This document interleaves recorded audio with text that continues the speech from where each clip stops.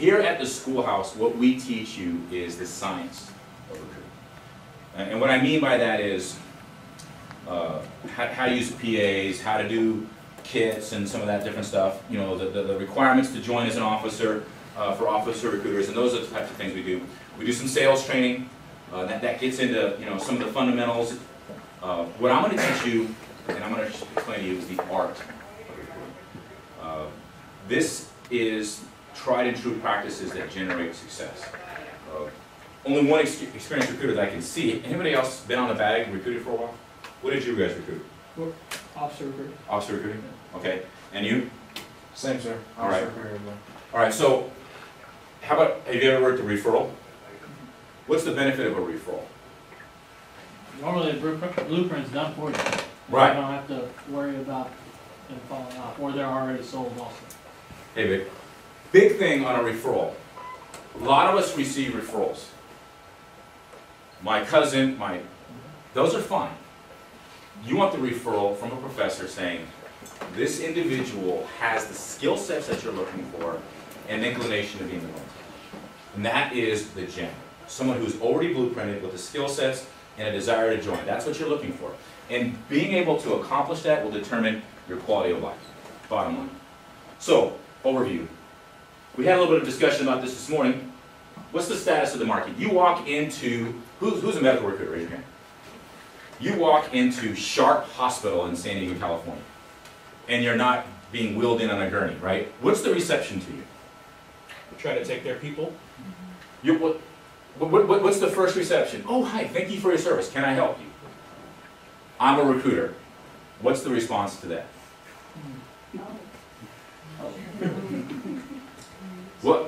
When you hear the word recruiter, what comes to mind?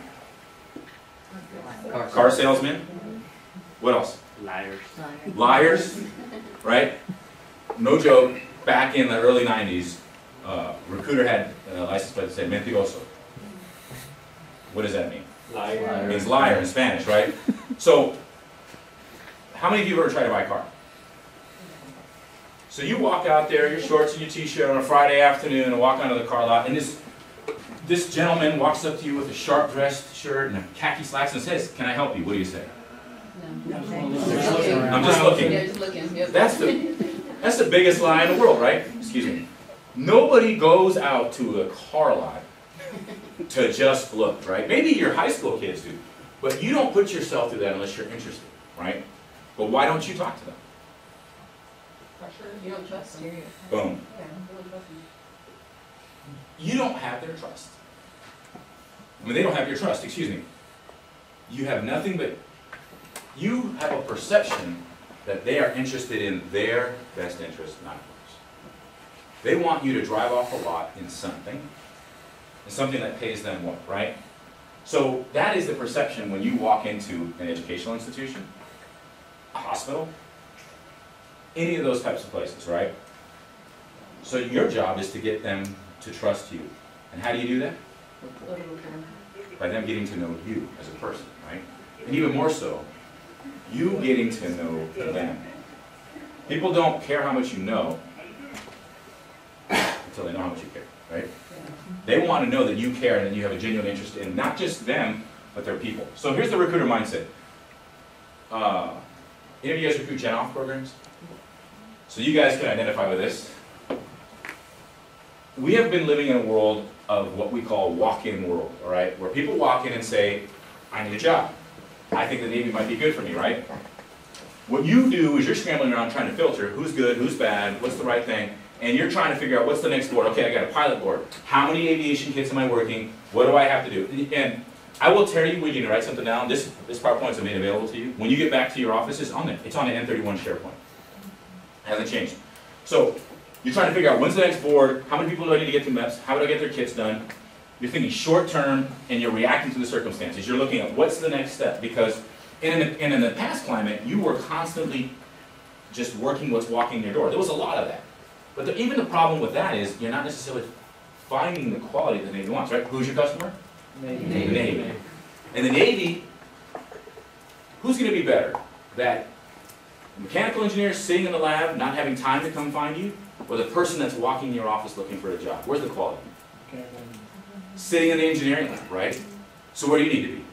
You need to be on campus talking to that person, because the person the Navy wants isn't the guy who couldn't get a job or the lady who just got fired. You're looking for someone who has quality skill sets that's marketable, but wants to apply their skills to serve their country. Customer service and processing eats your time. What just happened to the Gen Off mission this fiscal year? Session, What does that mean? so they have to ship and graduate. Okay, so we had an application goal. It means we had to get a certain number of applications to make our goal by category. The problem with that is, just because you get an application doesn't mean they get selected. Even if they get selected, many people weren't actually shipping because we weren't counting success based on people showing up to boot camp. Or, excuse me, not going to boot camp, showing up to OCS. What is your job as an officer recruiter? To create naval officers, not generate kids. So we shifted back. So if you're going to be a Gen Off recruiter, raise your hand.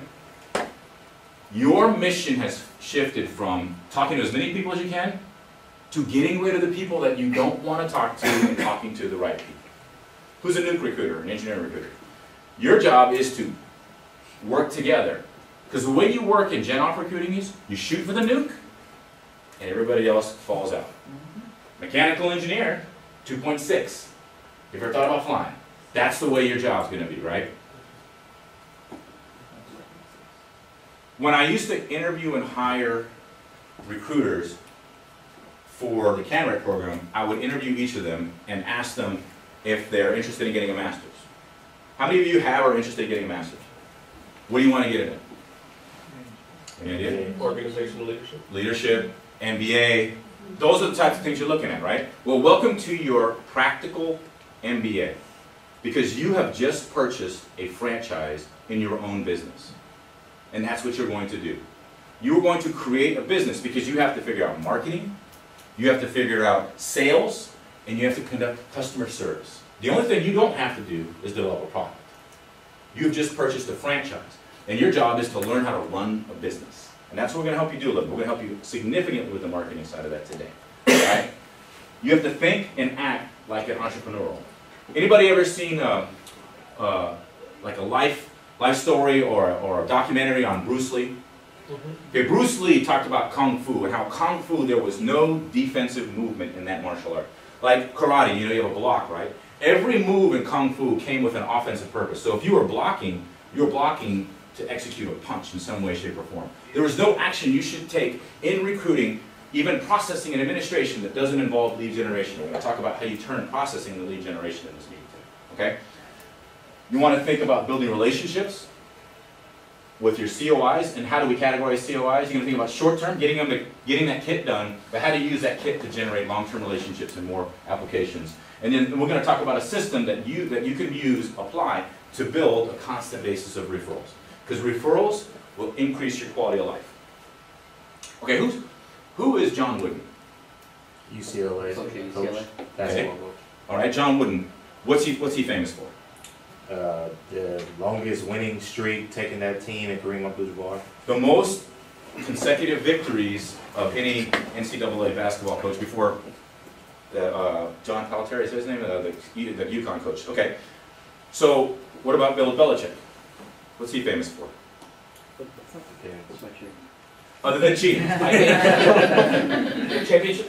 He's famous for championships, right? He's famous for being on the coattails of Tom Brady. No, what does he do better than anybody else? Develop players. He does that fine, that's true, but what does he do? He watches game film and takes away your best option. Forces you to win with something other than what your go-to is. So he watches game film and strategizes. John Wooden didn't do that. He never watched game film. He taught fundamentals. And that's all this is fundamentals. I've given this presentation to CRS for 15 years in recruiting, and every single one of them's in there nodding their head and going, wow, yeah, I do that. So here's what I want to say. I don't want you to pat yourself on the back about the things in this presentation that you already do, I've done in the past. I want you to ask yourself, what things in here that I can apply to my job to do better? If you're brand new, that's easy. The full toolkit's available for you. But if you haven't done this before, there's a danger of going, oh, I do that, and miss the things that you aren't doing where you can take your job to the next level, all right? So, what's ORAMPS? Have you guys talked about that? You're graduating tomorrow, I hope. have your COIs listed. And Your COIs, right? Okay. So it's where your COIs reside, right? And the information about your COIs. It's a list of relationships, not just names. In that, you have a list of all these different things, but you have notes about your interactions with those COIs, and that is going to be very critical. Documenting your experience while you've been out visiting and making contact and developing these folks is going to be critical to your success, because that's the relationship piece, and I'll give you some examples in a minute. So, how many of you have a fully developed ORAMs? Okay, you do, right? You should. Actually, I was hoping to see at least one hand, because the person in the room with a wreath on should have some of that, right? How do you build? So, you're brand new. What are you going to do? What's the first few things you're going to do when you get started? You're gonna go in and see if any of the people before you. Okay, you're going to see what exists. Information. You're gonna see what's in that ORAMs, and I'm going to tell you, unfortunately, a large majority of you are going to see what? Outdated. Little or nothing, Outdated. or stuff that's not even real. Just stuff they've put in there to try and generate a passing grade on an inspection. They've taken it as administrative work instead of using it as a tool like it's designed to do. So how do you build it? So you get in there and you have a nice, fresh, brand new, pristine ORAMs. What are you going to do? Go out and meet people? you have generated COIs. So that Yeah, but how do you do start that? writing, so Check your go out to schools. schools. Schools? Okay. Websites. You're going to build, sort, and qualify. You're going to build it, and as you're building it, you're going to sort it and qualify based on how successful that person is going, how much success that person is going to translate to, I guess is a good way of putting it, and then how much time and energy you're going to invest into that relationship. And you'll find that some of the most powerful relationships you'll generate will, down the road, require the least amount of time. So here's how you can start. Who's going to be reserve? Who's reserve focused in here? All right? You're going to be reserve focused? Jen off? Yes. Okay, and medical? Collegiates and cell res. These are huge. If you have collegiates, what's a collegiate? It's already a collegiate program. Somebody's already collegiate program, which means what? What programs are those? HSCP. HSCP. HPSP. Duke. Now HPSP, that's kind of an odd animal, but you can use it because, do you manage HPSP? No. UMed does. But you can get a list of them, and you should know who they are in your schools because they're still referral sources. All right, what happens if a HSCP or a NUPOC refers you somebody? They go up. What's their pay scale? E6.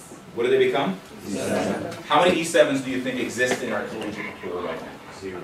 Attention Nala, if you left PT gear in the mess, please come to admin. Less than 5%. So what does that mean? We're not tracking them, or they're not. We are not generating referrals. So I'll talk about that in a little bit. Okay, high priority programs. You said go online. You need to assess your territory. Hopefully it's already been established. That ORAMS has at least got the educational institutions in there. But you need to figure out where the schools are that you want to go and then start to develop those COIs there. Now, who here is going to a remote location? Anybody going to like St. Louis or something like that? Okay, you may have some school, you may be the NUPOC coordinator for your district and have a school that's 4 hours away. It doesn't mean that it's not a good school. If it's a good school, you have to figure out how you're going to activate that school and maintain relationships with something that's 4 hours away. You can't afford to be there once a week. You probably can't even afford to be there once a month unless it's generating tons of referrals and you're going there to meet with applicants, right? And then low priority programs. Let me ask you this. Can we put a nurse in from University of Phoenix? A nursing student just graduated from University of Phoenix. Can that person receive a commission in the Navy? No.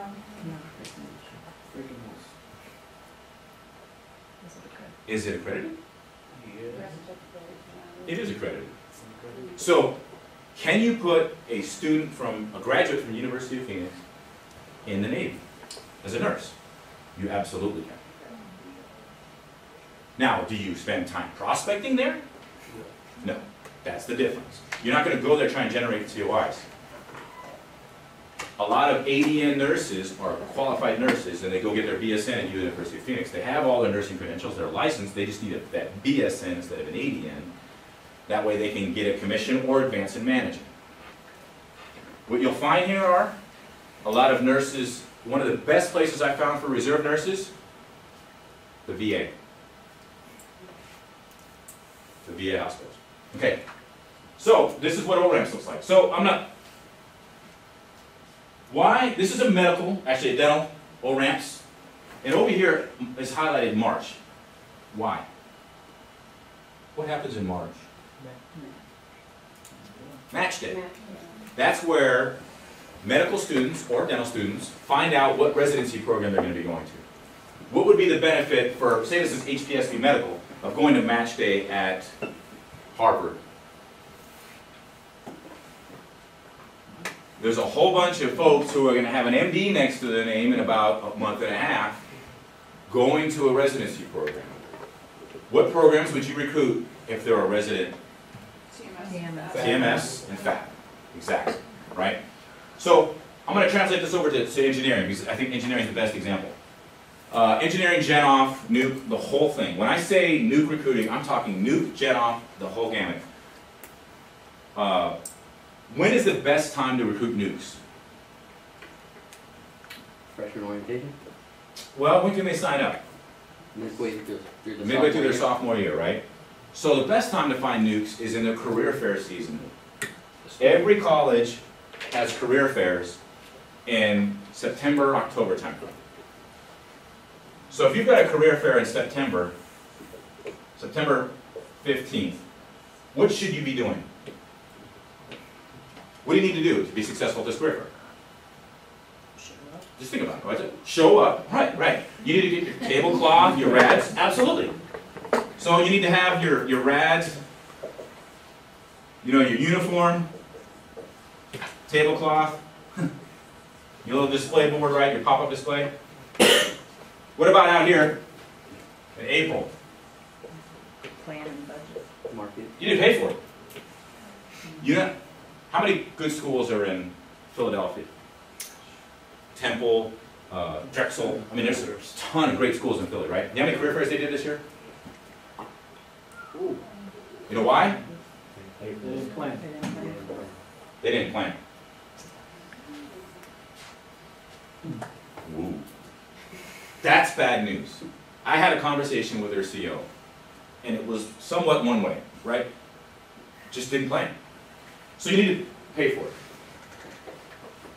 Now, what's a career fair look like? Anybody been to one? What does a career fair look like? Just a bunch of Bunch of tables kids and a lot of walking people around, Tables, kids, right? collecting gifts. collecting gifts. Kids walking around, exactly, just looking for jobs, looking for internships, looking for scholarships. So what about medical? Well, medical career fairs happen in the spring. And what are they looking at when you go to like a medical career fair? At an undergraduate school, what are they looking for? Scholarships. It's all colleges and scholarships, right? So here's what you need to be doing. You need to be planning 180 days out. So if it's in September, say June, maybe July timeframe, 90 to 100 days out, you're going to email all your COIs. You're going to prep them, let them know that there's a career fair coming in October and that you want to make your presence known. You're going to start asking for presentations.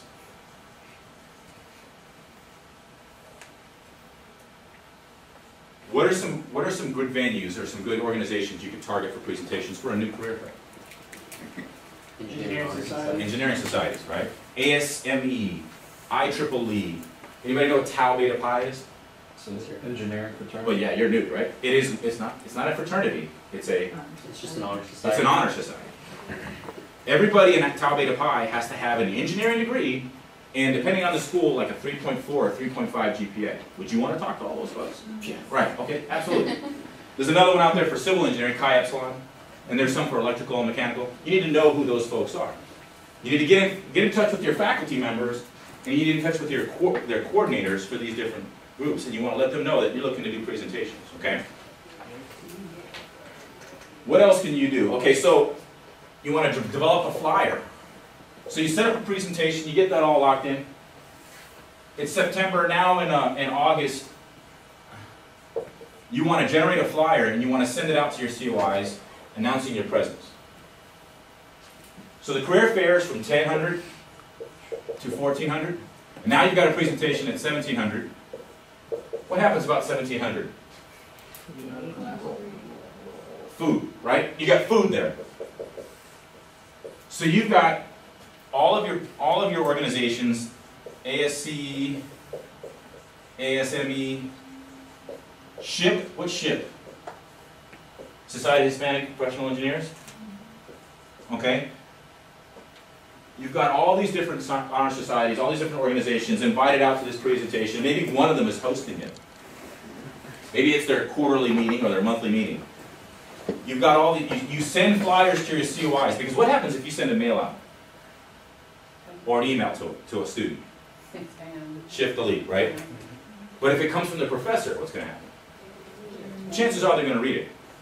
So who else are you contacting in August? Career Center? What's that? Career Center? Other student organizations? How often do you have to see your collegiates face to face? Quarterly? Every other month. When are you going to see them face to face? At that career fair. Hey, little Johnny, unless you're preparing for a test, taking a test, or working on a major paper, guess where you're going to be? You're going to be wearing that fine navy blue and green, blue and white, excuse me, blue and yellow polo shirt that we gave you when you got accepted to the New Park program. You're going to be standing next to me at the career fair. Why? They've done it. What's that? They've done what the other people want to do. One, who's paying them? We are. Second reason, what's the benefit to them? Referral. Bingo. Their friend sees them, walks up to them, has a conversation with them. They join the Navy, what happens? $400 pay raise. Right? So they're going to be with you, standing with you, the day of the career fair. So, you starting to see this? There's a checklist on the N31 website. It's called the Career Fair Checklist. It goes through all of this. The Nukes developed it. So it's in really big detail. So, that's what you're going to do. And here's what else you're going to do. You're going to contact your NTO, your nuclear trained officer that corresponds to your district, and make sure that somebody's at this career fair. If it's not a high level career fair, they probably won't go, but they will go. They get in a suitcase in an airplane like the 1st of September, and they don't get home until the middle of October. They're on the road for 2 months straight. And all they're doing is going from career fair to career fair to career fair to career fair, doing presentations. All you have to do is set it up. They'll come, stand there, and do the presentation. So, these are the things you do. Now, day of, you pick the right uniforms, and here's my recommendation. Gen Off recruiters, go with your new recruiters, and have a variety of uniforms. A lot of people say, oh, I like to be in a polo shirt and slacks because they're going to be more approachable. That's fine and dandy, but at some point they're going to have to wear that uniform. So I think that you should have a mixture. You might have somebody in a flight suit, somebody in type 3s, someone in khakis maybe, someone in dress uniform. That dress uniform attracts a lot of attention. You want to have a uniform presence there. Remember, you're going to have your collegiates there in their polo shirts. So that's covered.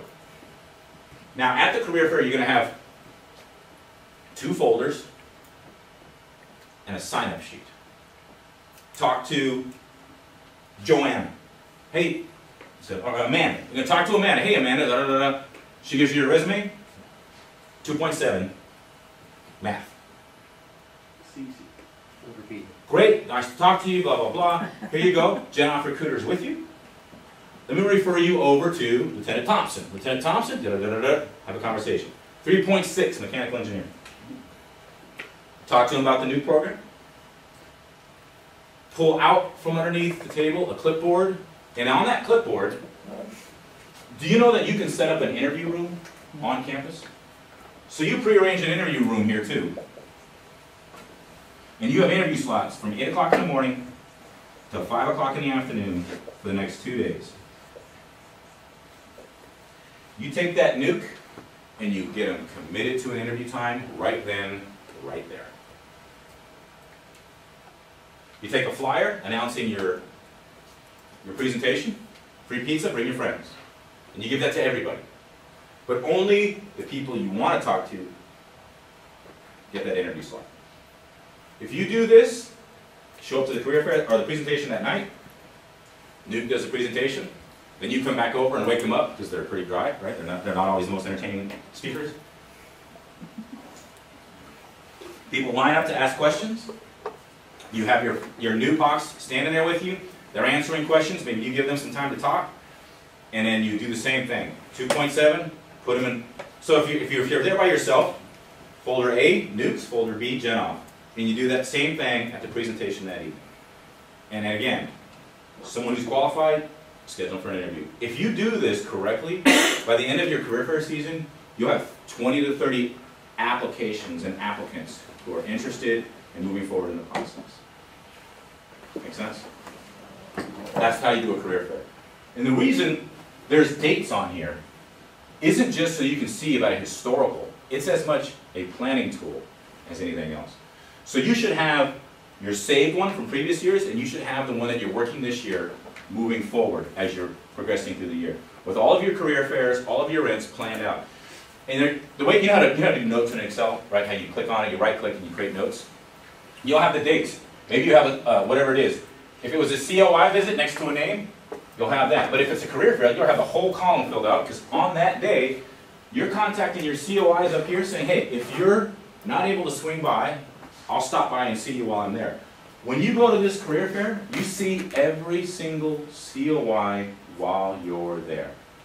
What does that accomplish for you? That one gets the career fair taken, and it gets your grip and grin in personal time with every single COI. You'll get to the point, if you're doing this correctly, that you announce the career fair is coming, they will come by and see you. Not only will they come by and see you, sometimes they will have referrals in tow. Oh, this is little Johnny I was talking to you about on the phone. He brought him over here to talk to you. Oh, little Johnny's in class with so-and-so, boom. Start to see that relationship build and see the future going forward, okay? That's career fairs. So how do you start developing your COIs? Website, talked about this, right? Now this is a very time-consuming process. Many of you will have stash ensigns, or there'll be folks that are taken off the bag for medical reasons, or people who are stashed with you, you know, from the NOS, or sometimes people got in trouble or whatever, but those are folks who can do busy work for you. You can have some of your busy work folks just go to the website, pick a program, I think this was physics, and then just start building email lists and start sending out emails. Little lots, little groups, right? Just to start to develop some COIs. You'll get some people that'll say, hey, you know, I'm not interested, how did you get my information, or please don't contact me, and you gotta make sure you maintain that do not contact list. But you'll be surprised. Some of the most valuable COIs will be the executive assistant. Oh, my husband's retired military. Or I went to Mobile to the medical school up there, and there was a reservist. Hey, I'm a naval reservist. I'm a lieutenant commander in the Navy Reserve. Oh, wow. It's a great COI we developed there. And that's how you can generate starting off. And so what do you send to them? I've got a new recruiter introduction letter I'll show you. Okay, so here's where we get into a little bit of the salesy piece. What you say and what you do. Tried and true systems, you have to have a process. We'll get back into a little bit more of what you do, but I'm going to shift over to what you say. I mentioned earlier, everybody you know should know that you're a recruiter. I still receive referrals all the time. I get people that call me. Even when I was not directly in recruiting, when I was a CEO of the NOSC, I would have an email or a phone call. Hey, I'm trying to find a recruiter. I just got a phone call. Actually, it was an instant message on Facebook from a retired chief recruiter saying, hey, my neighbor's son is working at HPS and they're having some issues. Can you help me out?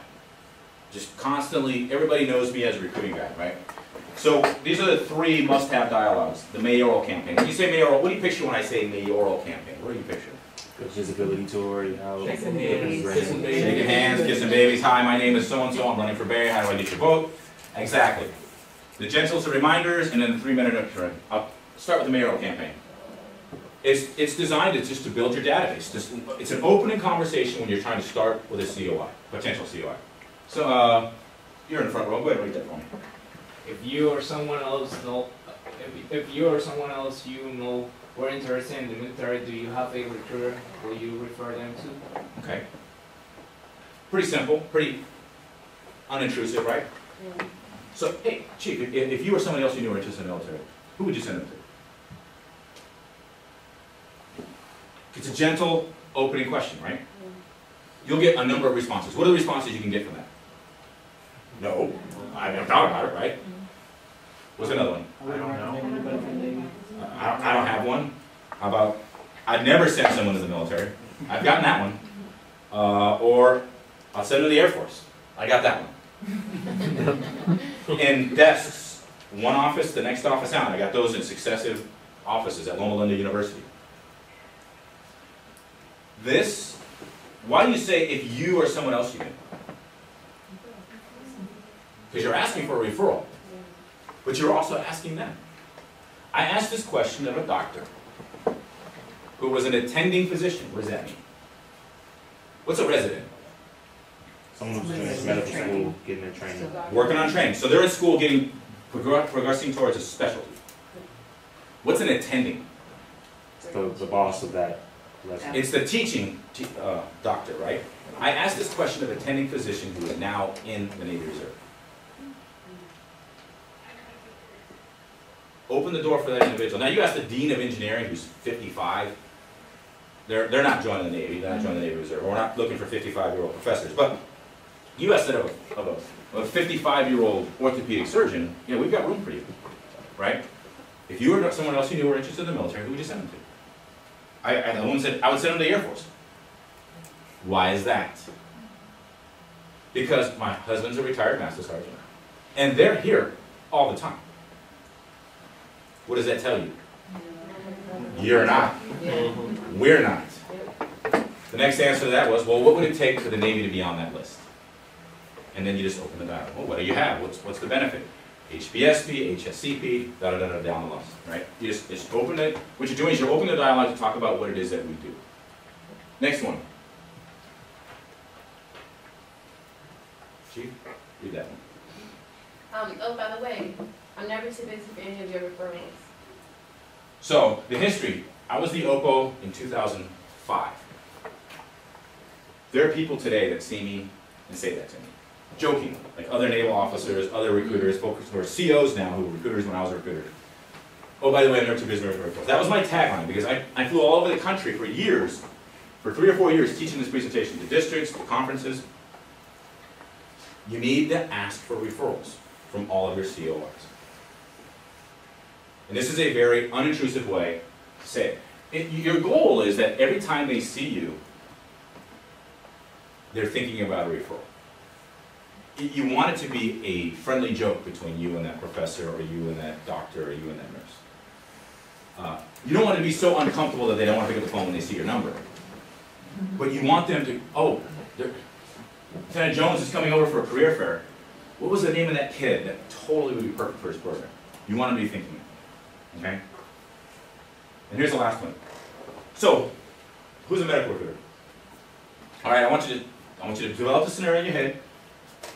Elevator's open, you're at a hospital, you walk in, you turn around, and right behind you walks in a white lab coat, and on it says Chief Resident, Orthopedic Surgery. What are you going to say? I don't want you to say it. I want you to write it down. What are you going to say to that Chief Resident of Orthopedic Surgery? Now, gen off, new recruiters. Same thing happens. In walks Dean of Mechanical Engineering. What are you going to say?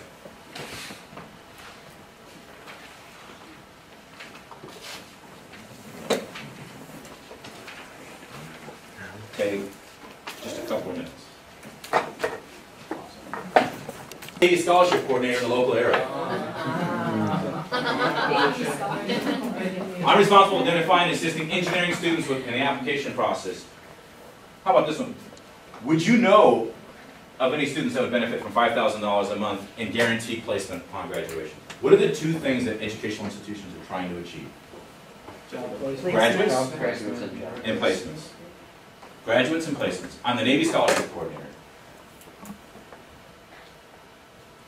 Right? You say the word recruiter, that's fine. I mean, you're there, it's in the process. So don't say it and then go, oh crap, I said it. Yeah. Just what I said, hey, I'm the Navy Scholarship Coordinator here for medical students, and I'm on campus meeting with individuals who might have an interest in having full ride to medical school and guaranteed placement with a 90% placement in residency programs in their careers. Do you know students that might be interested in that program? Does that sound canned or rehearsed or anything like that? Okay, so let me ask you this. You guys that have been on the bag. You know what, I'll come back to that. Put it where it's important. It's important to them. Graduation, placements. You're giving them money to finish, and you're giving them a guaranteed job. What does a Navy nuke junior officer at the 7-year point make? Close to 100,000. Close to 100,000? Make 1.5. Try upwards of 100. In San Diego, for example, throw in a BAH. Sandwich. Try like 135. Is that about right? Yes, sir. In San Diego, where the BAH is 3,000, right? They make more than 04, 05s that don't have nuke pay, sub pay, C pay. I mean, they make bang, right? What is a mechanical engineer 5 years after graduating? What does a mechanical engineer or electrical engineer just graduating make? 60,000. What, just graduating? What do they make? 50 to 60. 50, 60 to 80. 60 to 80? That's an electrical engineer. Some of those make less. What do they make 5, 7 years down the road? 100. Maybe $10,000 more. They don't advance that much, right? They go from being an engineering technician or whatever. I mean, how fast do they advance? I don't know. I would say every 3 to 5 years, sir. Okay, My brother's in tech, so that's what I see. so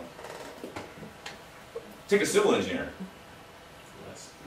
A lot less, right? Navy nuke lieutenant, $130,000, $135,000 a year. You're selling a dream here. So you are a recruiter and you're getting ready for an interview. This person you met at Careers Fair. You met him. You blueprinted him. No bad problems. No nothing. You're not sitting with them without knowing that they're ready. You're sitting with them because you know that they're probably going to be good at MEPS. They've got a good GPA, a good school. You want to get them ready to go. What are you doing? Preparing for that interview. I'm talking to experienced recruiters. What are you doing right now preparing for that interview? Are you ready to walk in the room? Honestly, I'm starting to prepare kit work. So you're starting to prepare kit work, right? You're starting to work through those types of things. Do you guys ever rehearse? Do you rehearse your interviews before they happen? This is the biggest thing that officer recruiters fail at. They say, we don't need sales, and that is wrong. You need to practice. How many of you ever had an argument with your spouse? We'll talk about it when I get home. Clint, what do you do all the way home? Plot it out.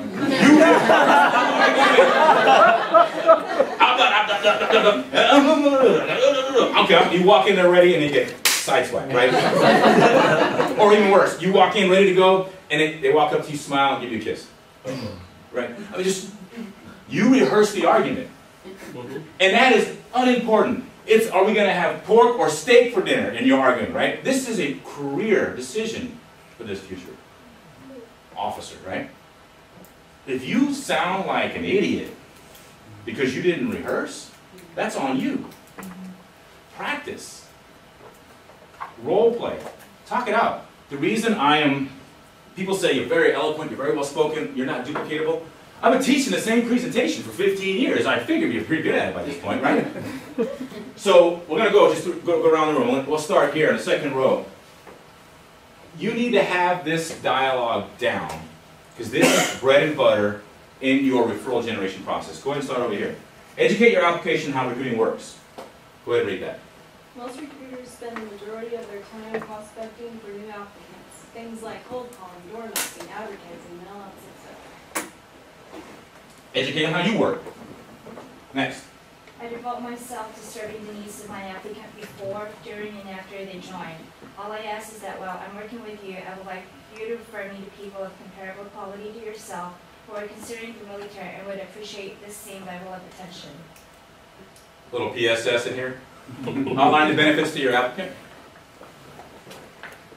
You see, as long as you and my other applicants keep referring me, I don't have to go out prospecting like everyone else, and I can do an even better job working for you.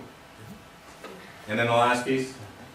Does that make sense? Does that make sense? You got the easy, you got the soft one. You see how we're working here? What are we doing? Making them the same. Creating connections. We're creating an expectation.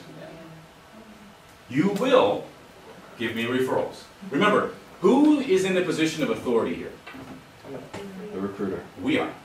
We're trying to sell them, and we want to make the sell. The danger a salesperson gets into is they turn the tables, and then they become the person on the receiving end rather than the controlling agent in the conversation. Okay? You are in control. You are the person holding the goods that they want, and they have to come through you to get there. And it sounds kind of robotic, right? But you just got to practice it. How do you do it? You practice it. Hey, Johnny, I just want to let you know, my counterparts in recruiting spend a lot of time trying to find qualified people like you. They're running around, they're cold calling, they're sending out mail outs, they're doing all these different activities. I work different. I'm talking with you because you came to me through someone else. My goal is that I can focus on getting you in the process, through the process, and getting you accepted in the program. I'm expecting you to tell your friends about the program so that I don't have to go and find them on my own. I can give you better customer service, make the process better on you, and you can make my job easier. Does that make sense? That's how it works, right? And set that expectation. Put in there about the referral program, promotions, and all those different things. So, did you guys talk about kits and stuff like that? How many letters of recommendation are required for a new POC?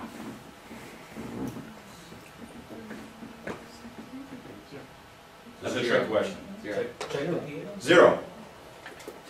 You will ask for 4. Hi, little Johnny. Here's what I need. I need the names, phone number, email addresses of 4 prominent professors in your academic program. What did I just do? I had 4 COIs. I'm going to contact them on your behalf. I'm going to sit down with them, explain to them what the program is, provide them some guidance on how to write a letter of recommendation, and ensure that they help you get in the Navy. Because here's the thing, what happens if they don't get accepted for Navy? You lose those letter of recommendation for aviation, or for CEC, or something else. You are going to create a COI. Now you're going to call that COI on the phone, you're going to go and you're going to set an appointment, you're going to sit down with them, and you're going to meet with them. What are you going to bring to that interview? You're going to bring a flyer on the new POC program.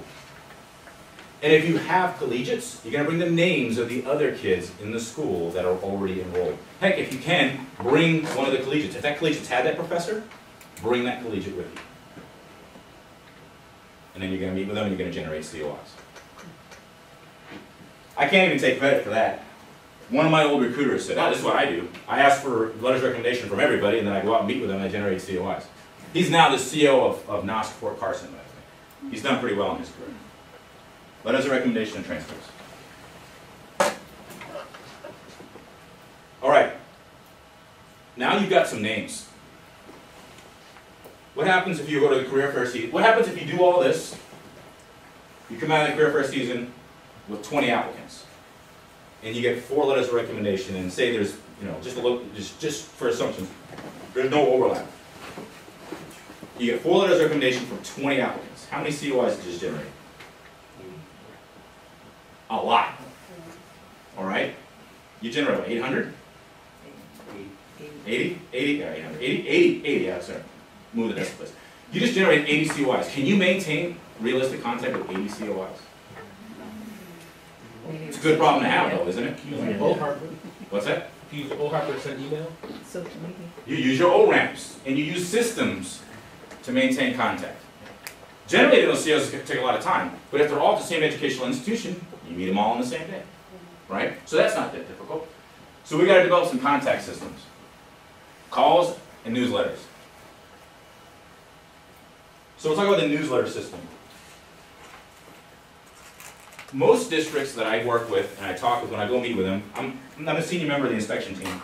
There's 2 of us. The CO here and I are the 2 senior inspectors. When I go out, I meet with their OPOs and I talk with them about how they should generate their departments. And usually they're focused on nuke gen off, medical, and then like reserve, and that's how they kind of build their teams. So you have program leads. You want to introduce yourself as a brand new recruiter. So this is something every single one of you wants to do. You want to develop your COIs, you want to introduce yourself as a new recruiter. If you have folks in your ORAMs, you want to present this to all of your new COIs, the ones that you're just, they're brand new, they just got turned over to you because you took over. And then if you've been in the field and you met a COI 6 months ago and you never called them, which happens all the time, you're kind of ashamed, right? Hey, great, I'm looking forward to working with you. Look at, oh, I haven't talked to that person in 6 months. How do I get in touch with them? Well, you're going to confess. It's called a confession letter. And here's what it looks like. Where did I end up? All right, Lieutenant, read this. And personalize it. You're a new recruiter, right? Yes, sir. All right, I want you to go ahead and read this as a new recruiter, inserting the appropriate answers that applies to you. Dear Dr. Jones, the reason for this letter is to introduce myself as the new nuclear recruiter for the San Francisco area. I'll be taking over for Seaman Schmuckatelli, sorry, and I'm new. I'm brand new and would like to stop by and introduce myself. I'm making a commitment to provide excellent service to all my applicants, administrators, and faculty to ensure students are informed of the benefits of Navy scholarship programs. In suit, a little bit about the program here. NUPOC students receive full pay and benefits, active duty service time, San Francisco, like $6,000 a month. Okay, next. Yes, sir. I make a constant effort to improve the level of service I provide to you because in recruiting, the most profound assets I possess are your respect and trust. I'll contact you soon to see if I can be of any help or meet any of your needs. Yours sincerely, Lieutenant Junior Grade Kevin. Next. Oh, by the way, if you know someone thinking of the military who would appreciate this kind of service I offer, I'd love to help them. As soon as these people come in mind, just give me a call with their name and business number. I'll be happy to follow up and tend to their needs. That's it. Also, on the M31 SharePoint, there's this letter, and then the second page is a confession letter. And it basically says, hey, Dr. Jones, you and I met several months ago. I must apologize for not maintaining better contact with you. I really do value the relationship that I would like to build with you, and the potential gain that your students could receive from scholarship coordinations and blah, blah, blah, blah, blah, that same thing goes on, okay? You're introducing newsletters, and this is how old this presentation is. TMS was TAMP back then, okay? So, and we don't do reserve NAVETs anymore, Naval Veterans Leaving, that's all CTO. So that's how long this presentation's been. So this is an example, nuke surface. Would we ever send a letter for nuke surface? No, we wouldn't, because they fill up easy. But now this is a change. Nuke instructor, naval reactors, nuke invite, medical programs here, and then reserve programs here. So that's an example of some newsletter topics. And my recommendation is do these quarterly. So now you have 80 COIs. How do you maintain updated information and contact with them? You put them on their newsletter list, and once a quarter they get a newsletter. You don't have to talk to them every single month. You talk to them. You'll probably go out to the schools, each school once a year, or probably twice a year. If you have 80 COIs spread amongst 4 schools, now how hard is it to see them? Most of you won't have more than 4, maybe 5 major schools. You see them all in the same 1 or 2 days.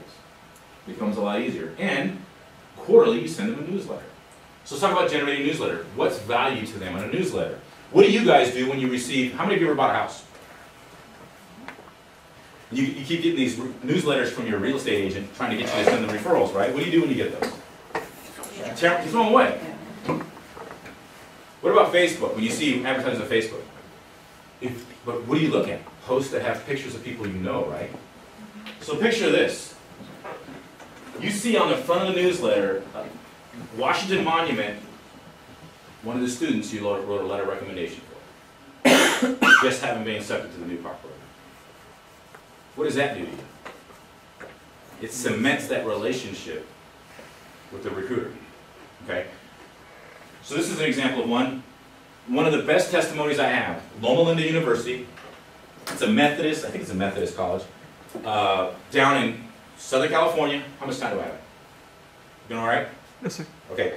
It is a medical school in Southern California. It's a Methodist college. In it is everything you can think of. There's nursing programs, physician programs, there's medical service corps like respiratory therapy, there's clinical psychology, there's everything that the Navy is looking for down there, pharmacy, all of it, right? We're at Loma Linda University, and I use this as an example. It's the same place where I would never send someone to the military, and I would send them to the Air Force, right? We did a blitz to try and develop this territory. We set up a display about the size of this classroom with tables and forced interaction. We had music and we had food. We had t-shirts, squishy balls, everything you can imagine. Set up on the lawn outside of chapel. Every Tuesday and Thursday, all students have to go to chapel. So from 11 to 12, they're in chapel, and they roll out of chapel hungry. The doors open up, we crank the music, and we have a feeding frenzy, right? We've got 1,000 kids pouring out onto the lawn at Loma Linda and Quad, and just all this activity going, and we shut the music off about 2 to 3 minutes into it. So listen, we have to have your attention, we can settle everybody down.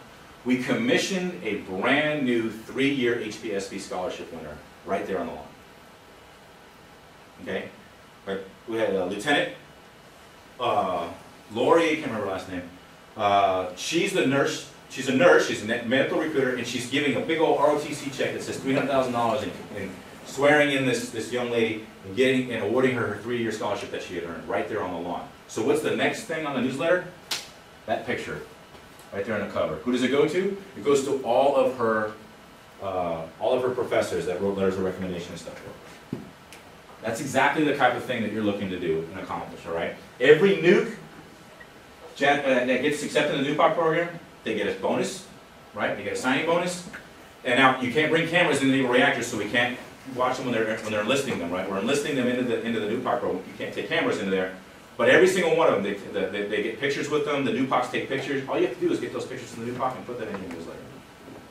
So, funny sidebar story, right? So the way nukes get, this is just completely off subject, it's just reminding me.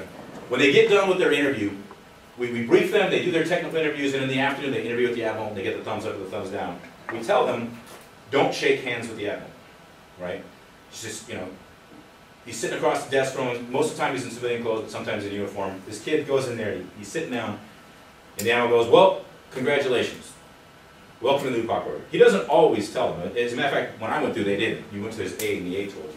And he jumps up and he goes, thank you, sir! Oh my God! He pulled his hand back and he freaked out because you're not supposed to shake the admiral's hand, right? He's like, oh! And he looks up and the admiral's busting him. Admiral stands up and goes, congratulations, then get the hell out of here, right? And he sends him out.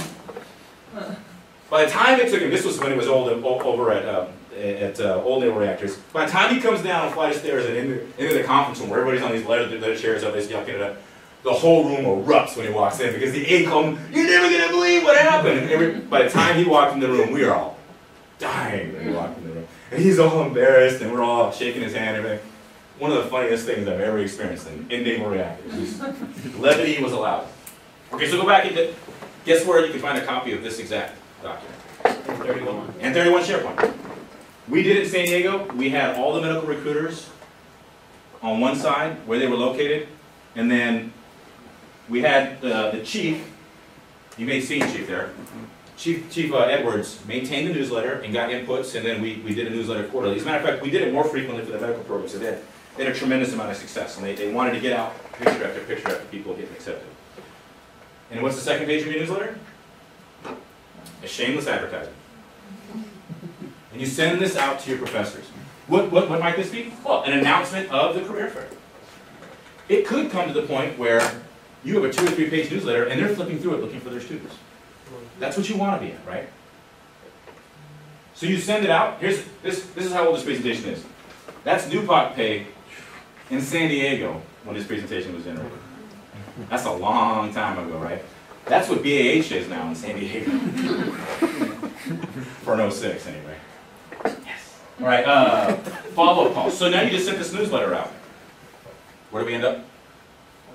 Next. Hi, Dr. Van Dyke. This is Lieutenant Wiltshire calling. How are you? How's your family? Well, Dr. Van Dyke, the reason I'm calling is that I just wanted to know if you received my letter on the with the picture of Andrew in Washington, D.C. Thanks so much for the letter of recommendation you provided. It was instrumental in his success. And here's the thing. Maybe it wasn't. But maybe it was. Maybe it boosted Andrew's confidence. Maybe it made Andrew more confident in his ability to be a NUPOC because his instructor felt that highly of him, right? Never undersell the value of anything that you do. Okay, go ahead and read the next one. If I can ever be of assistance, please don't hesitate to call. I want to make sure you know how much I value the opportunity to work with you in helping your students. It was a pleasure helping Andrew receive his scholarship, and I look forward to serving you and your students now and in the future.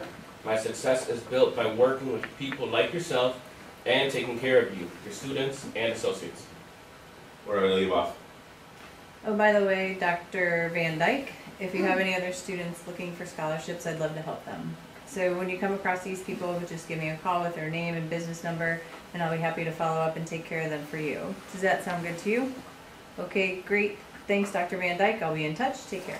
There you go. So, you met with a student, you got an email, phone number, you went and met with the COI, right?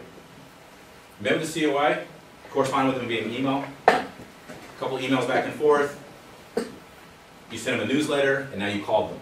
How many contacts have you had with that COI? You've already made 3 contacts, not including the email exchanges, right? Your name is becoming something they recognize now.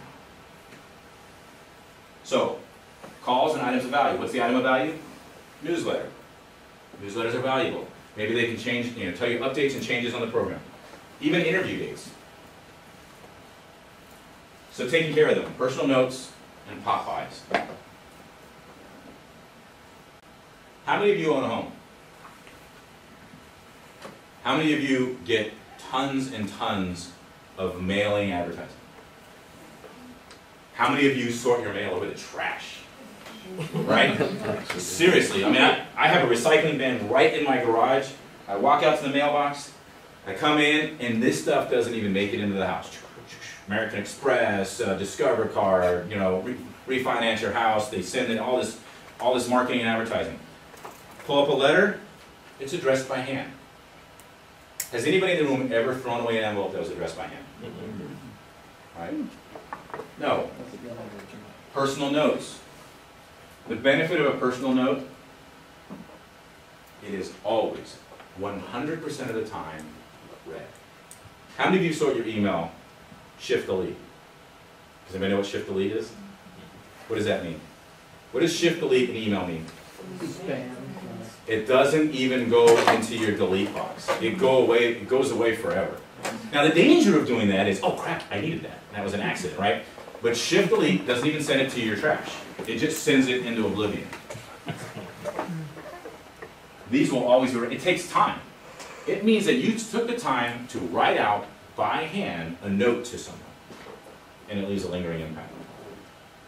When I was in San Diego from 1997 to 1999, I was the nuke recruiter.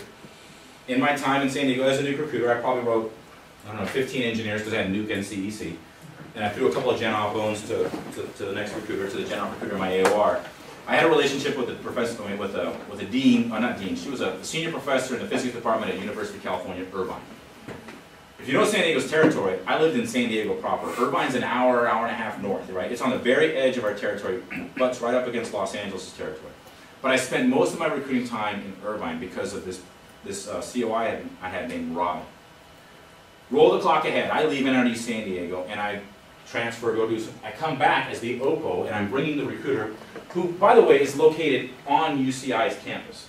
We were able to get an office in the student union, which is on the edge of the campus, right there, near the housing, because of the success that I had while I was there. We were able to get an office funded there. Take him to meet Robin, and she doesn't even know who he is. And he's been there for 2 years. Robin has a personal note that I sent her from 1997. It's now 2005. She sent me 6 or 7 referrals. It got to the point where I would show up in her office to visit her, and she would have people waiting with her to talk to me. It wasn't for anything other than that we had a great relationship. She trusted me, and she knew the benefits.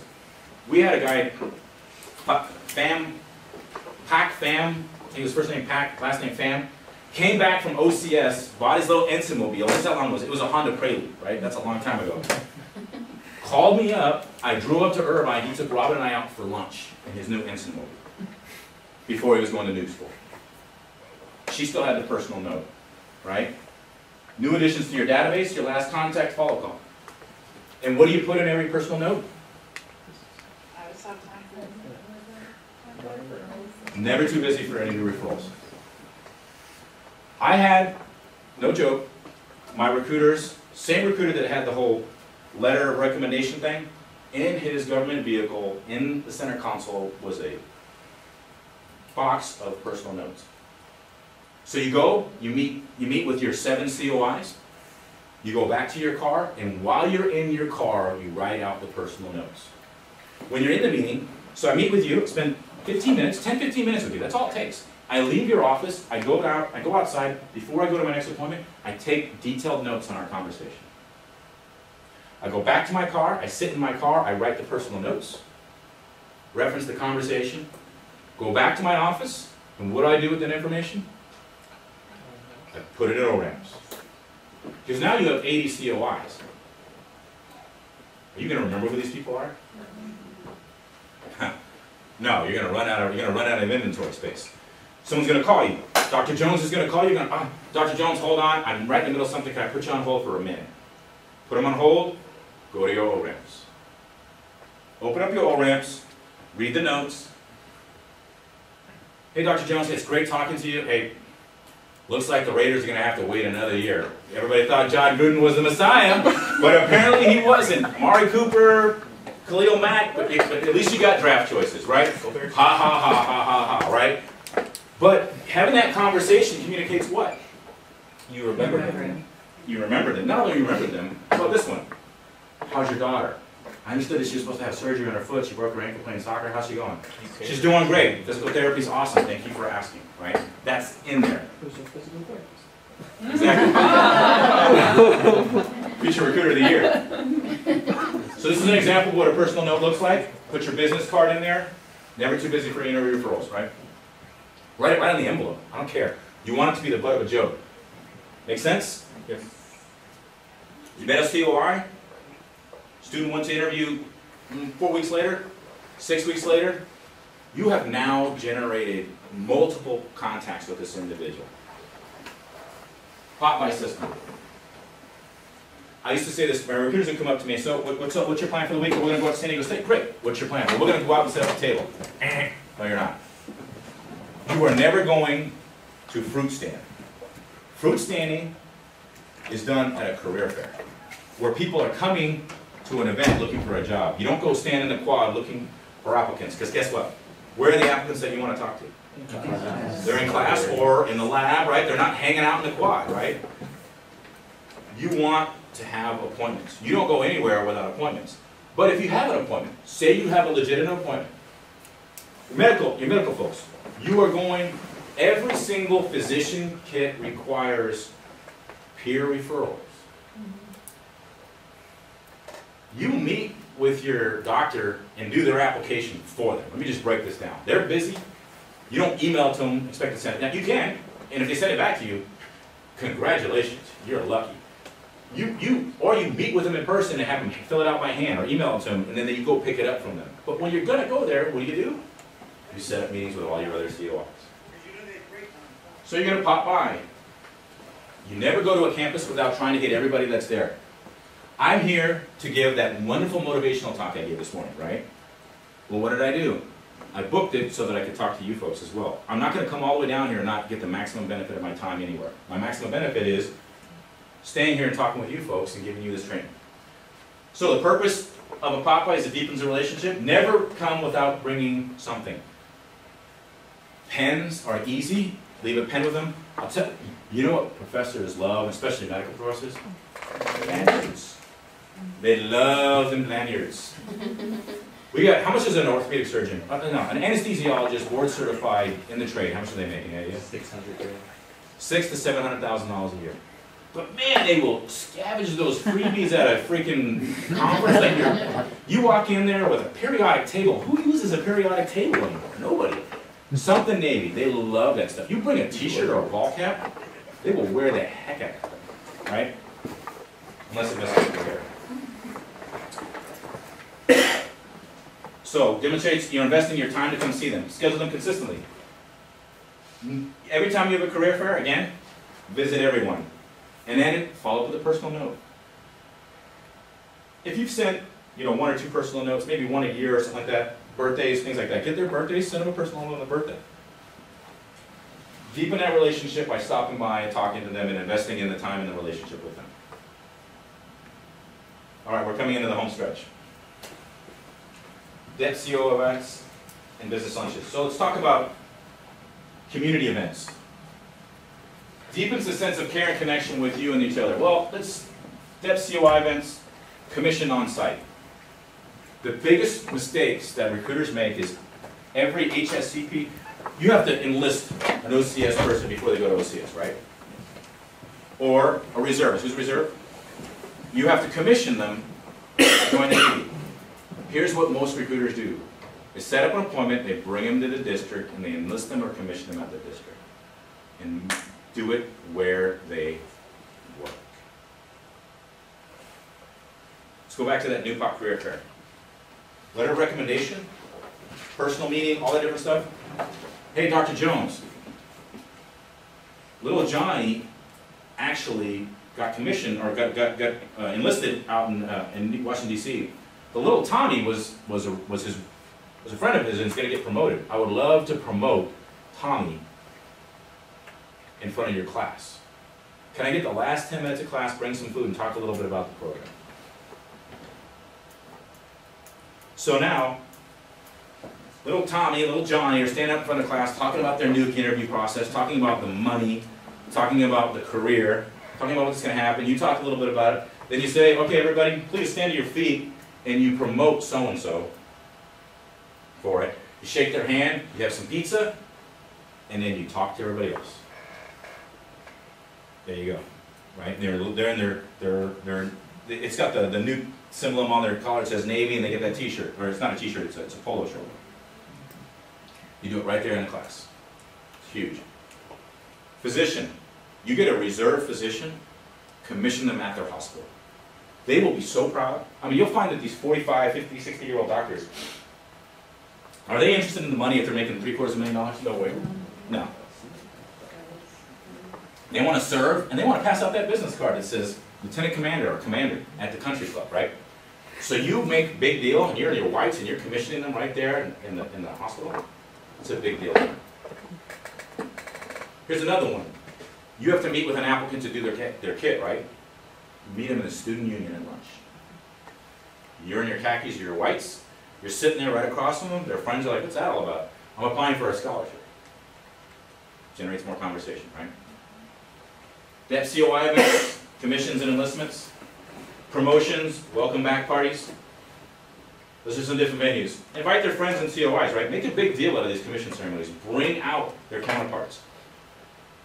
You're commissioning a person on a, or you're going to enlist the person that's going away to OCS, or you're going to promote somebody. The COIs that you met, invite them to come to the promotion party. All the exposure, it's free. Nothing you do. An enlistment takes 5 minutes, it's not a big deal, but you do it with intentionality. It's no longer now a processing thing, it's a recruiting event. How many of you are going to be doing ROTC interviews and things like that? Anybody going to be an ROTC coordinator? Okay. When you do the ROTCs, they have these things called ISRs. They're immediate selection reservations that we give immediately award a scholarship. I tell the CEOs of commands, don't give it out to the best qualified, because guess what? They're going to get accepted anyway. Give it out to someone who's in a school that you're trying to penetrate and create a market. A good tech school. Kid's good, meets the minimum qualification for the immediate scholarship selection, but they're there and they're in a market you're trying to get into. Everything you do is intentional. There's no defensive move in Kung Fu. There's no academic or no processing or administrative move in recruiting. It's all intentional with the desire and the end state of generating people for you to talk to. Qualified people. Presentations and lunches. Bring a collegiate when you're going to go meet with them. So you're going to establish that relationship. We talked about that. You're going to go in and meet with a COI. Have your collegiate meet with them because they know you're collegiate. Now they know someone that you know, and they can validate that relationship. Meet a sellers at work. What holiday happens in November? What other holiday? Veterans Day. What if your cell res was a civil engineer and they wore their uniform to work? Or a doctor, or a nurse. And they're wearing their lab coat, but they're doing their rounds in their khakis at a hospital. Would that generate conversation? Hey, in honor of Veterans Day, would you consider wearing your uniform to work? I'll come there, I'll meet you for lunch. You got a walking billboard walking around the orthopedic department at UCLA.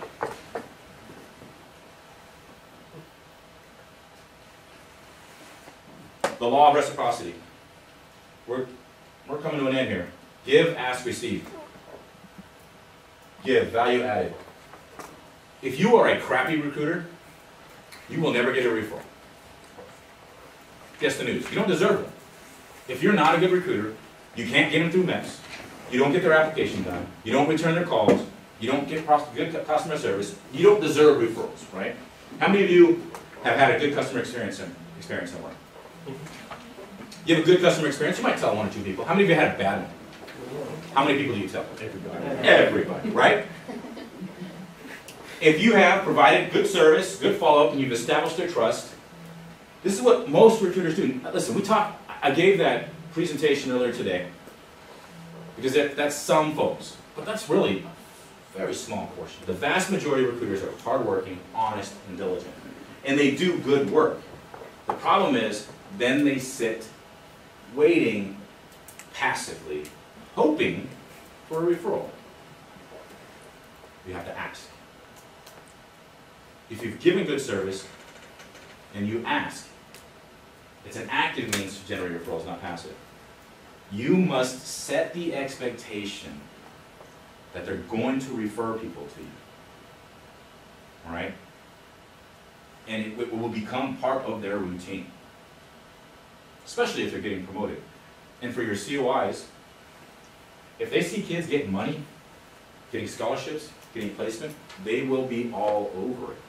And that's what you're looking for. Now, gen off recruiters is a little more challenging because they're not getting scholarships, right?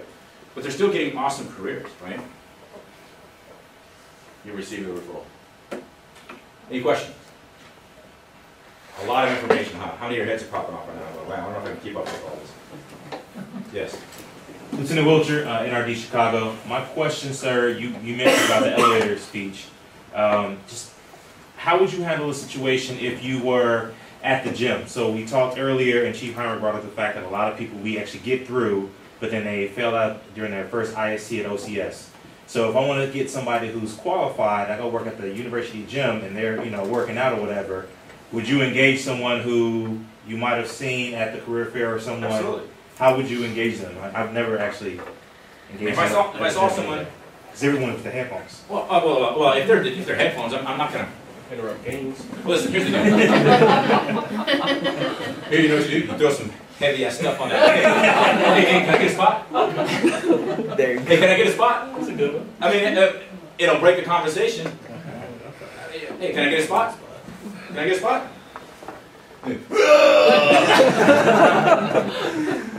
Thanks. Can I get an appointment? I mean, and that's what I would do. I would seriously, hey, can I get a spot? And it's this little guy. I know, I could curl you. But, that would be one way to do it. I mean, or you could just tap on them, people, body language says a lot in the gym, okay? And it's like, some people will go to the gym and they just chat it up. I usually avoid those people, right? Unless it's people that I know. But I mean, that probably the best way to open the door. But once you have that conversation, telling you, hey, ask you a question. You know who I am in the Navy, right? If you or someone else you knew were interested in the military, who would you send them to? Just drop the seed. If you or someone else you knew were interested in the military, who would you send them to? That opens the door. I don't know, I never really thought about it. Well, elevator speech. I'm the scholarship coordinator. Give $5,000 a month, guaranteed placement after graduation for engineering students. If you know someone who might be interested, let me know. I'll give you a card when I get back to the locker room. Okay? There's some of you that have been in recruiting for a while, but I don't think anybody remembers what we call lead the boys. Is the old sales system. It's previous to professional selling skills even. And there was a line that was in that I continues to use. When you hear someone say, objection of some way, I'm not interested, or I wouldn't refer someone, what would be the response for most people? Well, why not? Why not is almost an aggressive mode, right? Mm-hmm. Obviously you have a reason for saying that. Do you mind if I ask what that is? Okay. You have an obvious reason for feeling that way. Do you mind if I ask why? Right? It's the same thing. It's why not, but in a much less intrusive way. Just like, if you were someone else and you were interested in the military, who would you send them to? Okay? All right. Good question. Anything else? Yes. Sir, Lieutenant Marty, going to NRG New England. I'm going to be a medical officer recruiter with a primary focus on MSc. So I've already started to strategize a little bit, and for just physician assistant programs that are already accredited, there's like 18 schools. How would you recommend that I go about starting to kind of whittle my way down which schools to start with and not? Okay, so MSc is a 2-year program. And most MSc programs are 2 years. I don't know right now, do we have scholarship programs, or is it just existing, or folks who are getting ready to graduate? So HSCP and HBSP. Okay. So should you be recruiting in the institution where they're already in the school, or somewhere where they're preparing to go into it? Probably preparing. Probably preparing, right? Yeah. So just like physicians, right? Where you find those? You find them in pre-med programs, you know, things of that nature. So when you're recruiting for MSc, student programs for MSc, there's only a couple, right? PA and Clin Psych, right? Those are the big ones. You go to where they're preparing to enter in that program. So for doctors, you go to the pre-med, biologies, and all those different places. And all those, just like in the nuke, they have medical career fairs, and those are typically done in the spring, the year before they enter into their senior year, because they're already preparing for that, right? So those folks who are looking for those academic programs, you go and you attack those career fairs, and that's where you develop those relationships. Again, developing COIs, the way I talked about with letters of recommendation, all those things pertain. Your collegiate pool. Now, we briefly mentioned HPSP. You can obtain from BUMed all the HPSP students in your AOR, and you can contact them and develop COI relationships with them. We tried this at Loma Linda, and we got a 3-year scholarship about it, and then I transferred, so I don't remember what happened after that. I'm not aware of it. But we created an HPSP club. And we had a meeting, and the president of our HPSP club was an Air Force HPSP. And what we did was we said, hey, you are very close proximity with March Air Force Base. On March Air Force Base, you're a commissioned officer as an HPSP student. You have access to base commissary, exchange, golf course, MAC travel. You have all these things available to you if you're interested. So we gave them a folder, we talked a little bit about it, and then they maintained a regular drumbeat. I don't remember what happened after that. Again, I left, but that's another way to get some breaking into. But once you start to break into it, and you have a strong COI base, if you get 80 COIs over the course of your 3 years, you will be very busy. Generating newsletters quarterly, stopping by to see these folks, but really working applicants. Anything else? Yes? What about those folks who are going to areas where other services are more prominent? So you're not at San Diego, but at St. Louis, where there's a Scott Air Force Base that, you know, people have much more presence of a different service. We took over Loma Linda. The only thing close by is March Air Force